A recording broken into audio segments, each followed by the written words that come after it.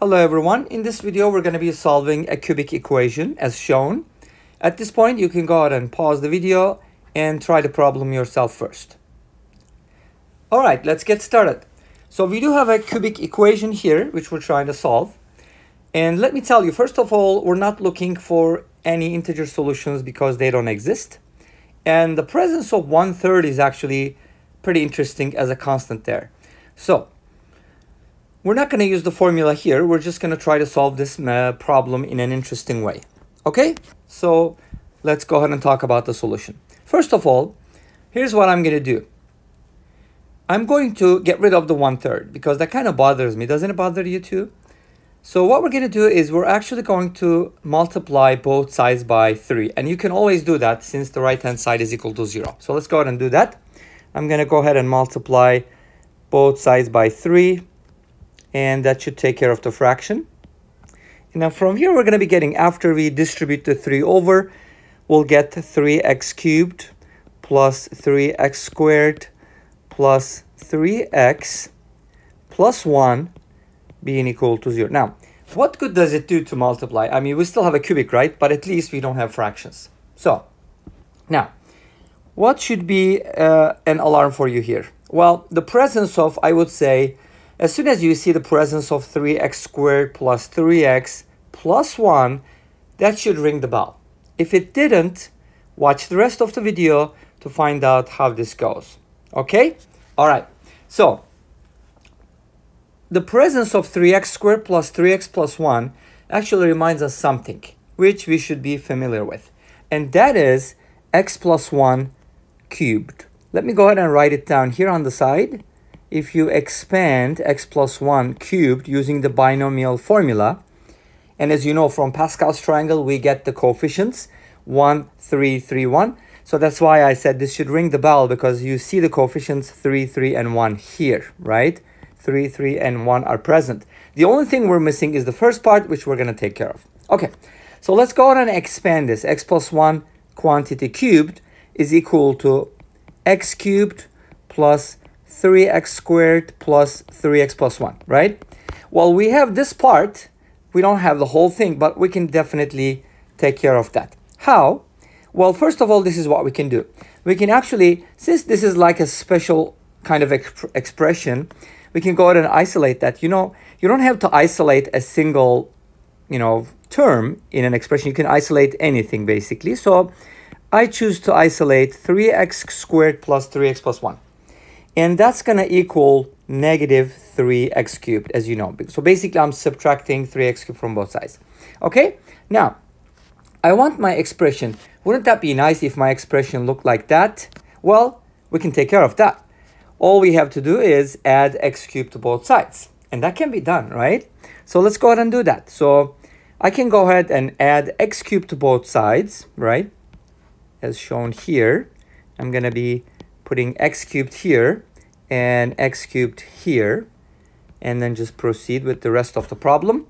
And the rest of the problem is 3x squared plus 3x plus 1.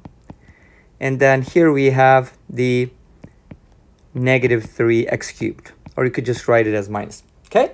So this is true because I added the same quantity to both sides, so on and so forth. Okay. But what happens after this is the left-hand side is actually a good thing, right? This becomes x plus 1 quantity cubed, which is what we were trying to achieve, as you see here. And then the right-hand side can also be taken care of because x cubed and negative 3x cubed are like terms, so we can go ahead and combine them. And that gives us negative 2x cubed, right? Okay, awesome. Now, at this point, you might be asking like, okay, fine, but how do we solve this problem, right? Well, we're going to be solving this problem by taking cube roots, which is fairly simple, right?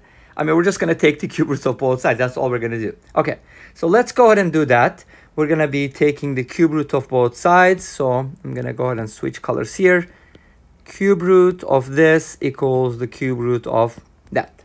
Okay, now you might be asking, can I cube root a negative quantity? First of all, we don't know if it's a negative quantity. Second of all, we can. It's possible, it's real, it's actually real. Okay? So you can do that. You can take the square root of a negative number, which won't be real, but you can do with the cube root. Okay, so let's proceed from here. Basically what we're going to do is just simplify this. The cube root of x plus 1 cubed is equal to x plus 1. Now how do you cube root negative 2x cubed? Negative 2 is kind of like a weird number. It's not a perfect cube, right? I mean, it's not like 8 or 27, but that's okay. At least we have this rule for radicals. We can separate them, right?